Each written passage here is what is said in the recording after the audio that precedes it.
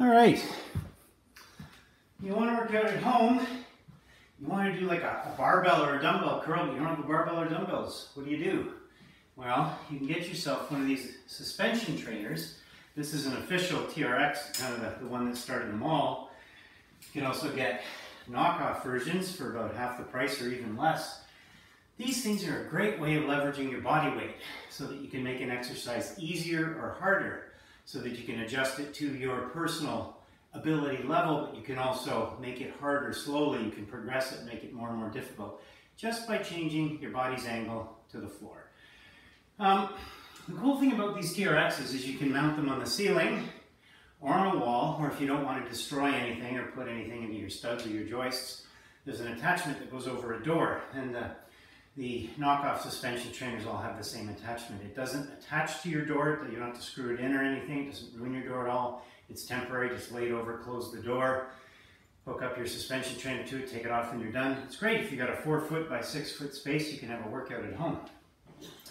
When you're doing exercises with the TRX, it doesn't matter which one, basically it's pretty much all the same if they're exercises when you're standing up. You want to remember to keep your core tight. Like if someone was going to punch you in the stomach, you're going to steady yourself to withstand the blow. Expand your chest by pulling your shoulder blades together a little bit and look straight ahead. That is your position. Your whole body is straight. You don't want to sway or sag at any point of the movement. What we're going to do here is we're going to simulate a barbell or a dumbbell curl. When you're doing it with the TRX, you bring your arms up here and you keep your upper arms parallel with the ground, okay? And you're going to see why in a minute, because you're going to be pulling yourself forward towards the anchor point. If you bring your elbows into your body, then the exercise is no longer just a curl, it's becoming a row. So you have to keep your arms high and just bend around the elbows, not around the shoulder joint. Don't move the shoulder, only the elbows, okay?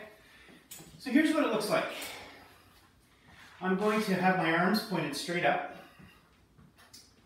My head's back, because I want my body straight, and I'm up on my heels. I want to be on my heels, I don't want to be on my toes, because if I'm on my toes, I may tend to hinge around my knees. I may bend my knees as I come back. I find that if I have my heels up like this, as long as it's a safe surface, if it's a slippery surface, do not do this, okay?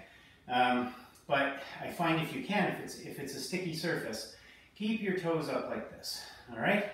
So what you're going to do from here is, with your elbows up, you're going to pull your hands into your forehead.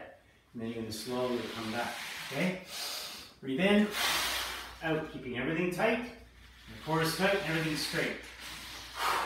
All the way up to my face and back. Don't tilt your head forward in order to decrease the range of motion. You want to come all the way up. Keep those elbows high, okay?